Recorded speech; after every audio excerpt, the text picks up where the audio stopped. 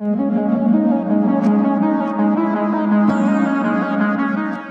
the title says, this will be an update, sort of, with respect to what I've presented 2 years ago, concerning the calculations that have already been mentioned by Geoffroy and Matteo for the phonons in the high-throughput regime.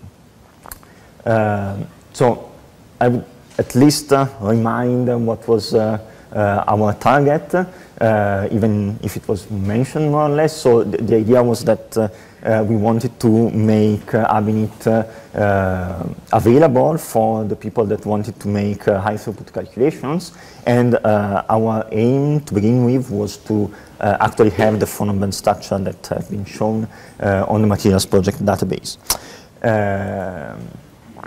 So 2 years ago, more or less, we already had most of the infrastructure ready with the workflows implemented, and calculations were running. We still had some preliminary results, and my aim for today is to show the results that we have actually obtained, mention few problems that emerged, and what will be the next steps, hopefully.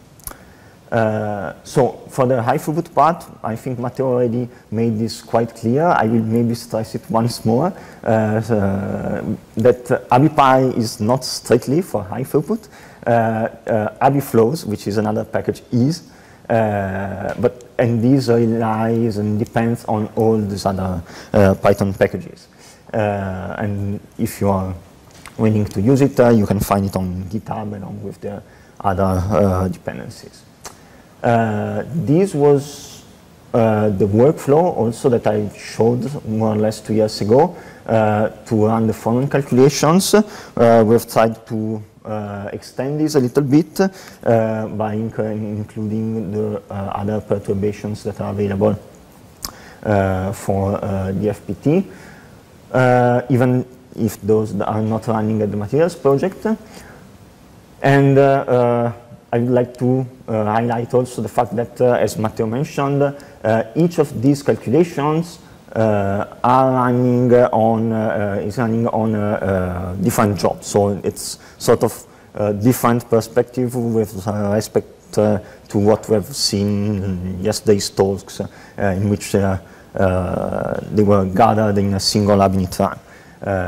This was our choice and our approach.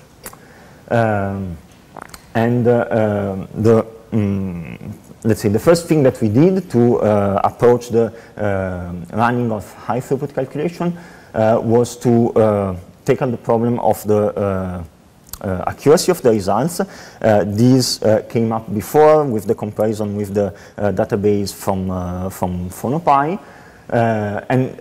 We actually tried to get the results as accurate as possible, and to do this we made a convergence study on K-points and Q-points grids.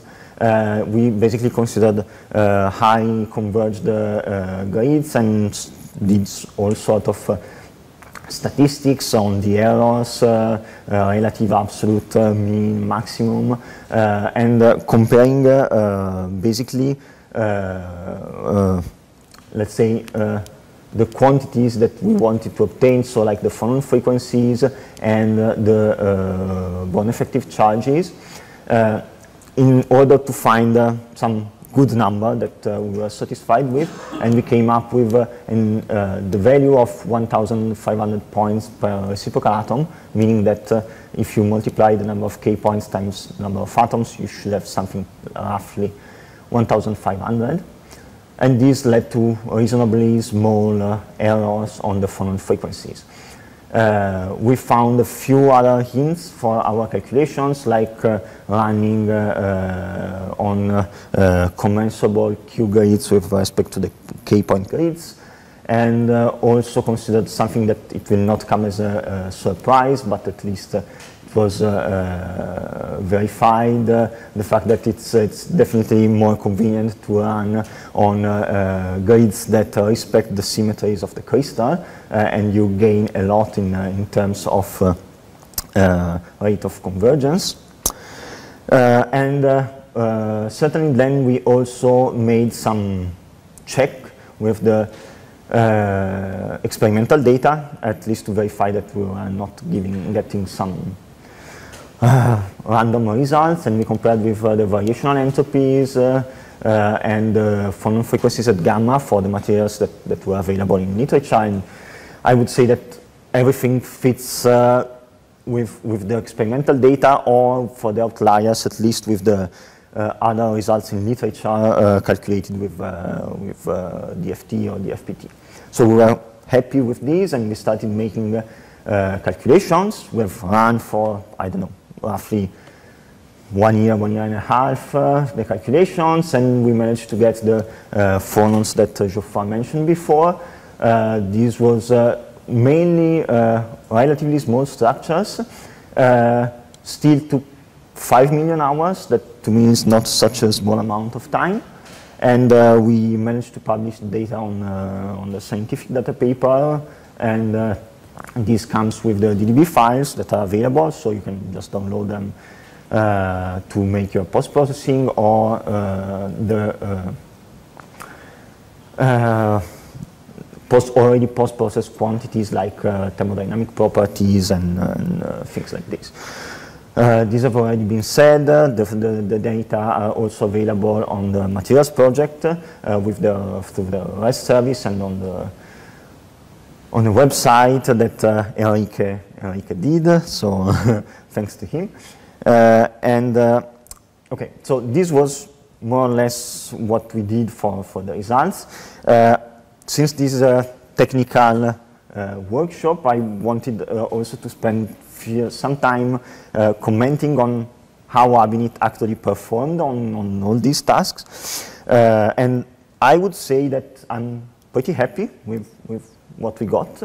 Basically, as I've said, it was roughly 1,500 workflows for the published data, for which we did full relaxation and phonons with rather strict parameters for the convergence of the relaxation and with functions of consistence.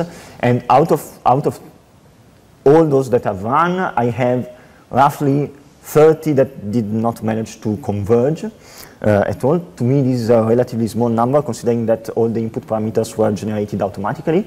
And also, out of those 30, and that I've looked into, they mainly had good reasons for that.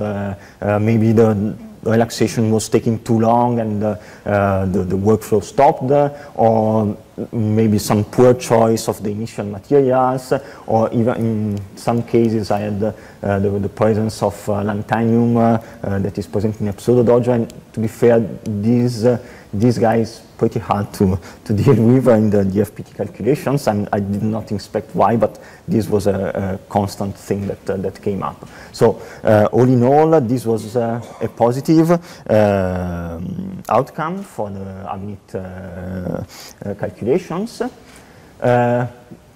To a bit confirm these, we also made some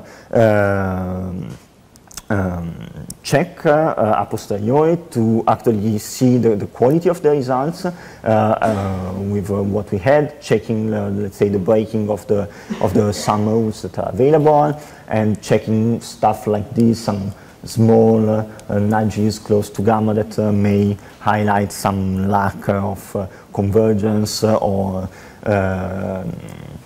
some problem in the interpolation. And all in all, this is a relatively small amount of materials, again, thinking that everything was automated to begin with. And in any case, in the database, we highlight which materials do not respect these conditions that we've picked. Now, to come to some of the problems, these are not paramount problems, but still, the first thing that I would like to mention is that currently at the materials project, they asked me to run on a cluster, which is a KNL. And I don't know if you have any experience with that, and to me the problem is that it's quite tough to optimize for that, as far as I know, and Abinit is not running really greatly there. I've discussed, I've checked with Jordan by email. As far as I know, at the time there was no optimization for DFPT, and on top of that, if you want to optimize, you really need to tune the parallelization parameters, and this is not really something that I would like to deal with automatically generated inputs.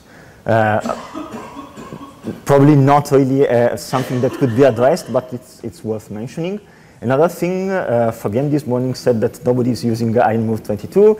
Well, I do, but the problem is that it's fine, it seems faster actually, but when we use very small values for the tolerances, sometimes it fails. When I approach the final values, it just stops or crashes. There was a small problem, well, up to now my best recipe is to switch to another iMove value, but yet this was something that was to take into account.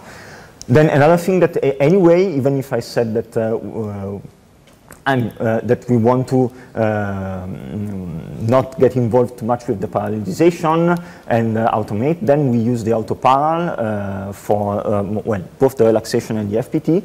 And in some cases, in particular in the FPT, there are, I would say that there is quite some room for improvement. For example, in the FPT, as far as I've seen, it always gives the maximum number of processors that are available, and it's fine because it's in principle can parallelize quite well, but still it's better if I parallelize just on the K points. So maybe there is some room for improvements here. And well, concerning the memory, as I submit automated calculation, it will be, I still need to work a bit on checking whether the estimate for the total memory that is gonna be used by Abinit is fine, because sometimes I get some failure because of that. But in all, I would say that the experience has been completely positive with running Abinit in high-throughput. And I would like to spend the last minutes mentioning some further developments that are maybe related with tools available in ABPI. The first thing is that there are already more or less 500 other phone band structures that should be uploaded on the materials project at some point, hopefully sooner than later.